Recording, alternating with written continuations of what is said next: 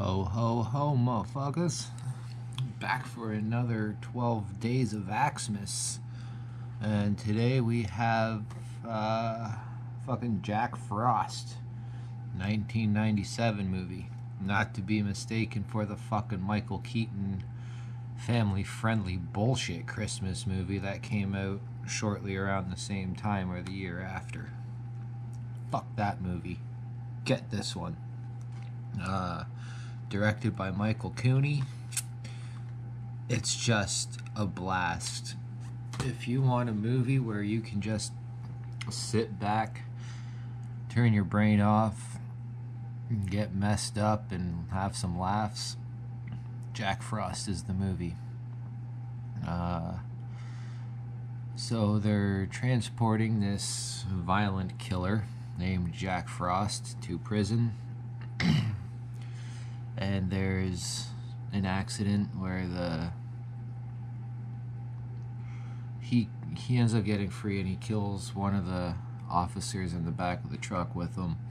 Then the truck crashes and somehow some biological hazardous waste gets spilled on him and the surrounding snowbanks, which merges his DNA with the snow. And now he's a killer snowman out for revenge against the sheriff of a small town that caught him. Sounds ridiculous, doesn't it? But it is great. You've got Shannon Elizabeth in this. Might even be one of her first roles. It's definitely before American Pie.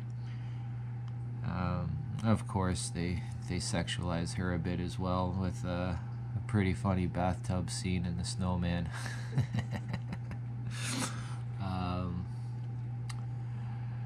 Fucking icicle teeth are pretty funny shit. Just the effects were kind of cool with him melting down into water to slip through cracks and refreezing just to kill people. I loved it.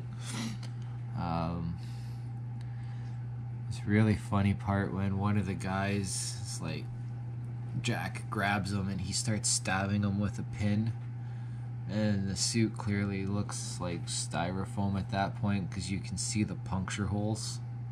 Instead of like snow falling, there's just solid fucking holes, like if you stabbed a styro ball or something like that. It's a pure cheese fest.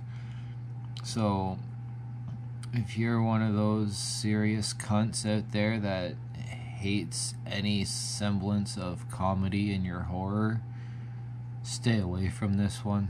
Just do yourself a favor, don't even bother. But if you have a sense of humor and you're not an uptight twat, watch Jack Frost because it is so much fun. But PSA, there is a sequel for this movie. Don't fucking bother.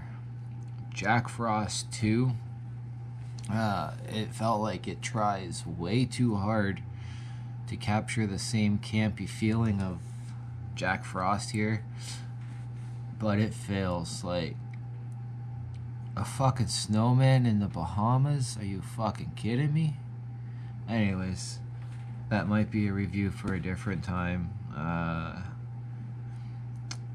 Pretty sure the second one is on Tubi if I do get brave enough to rewatch it.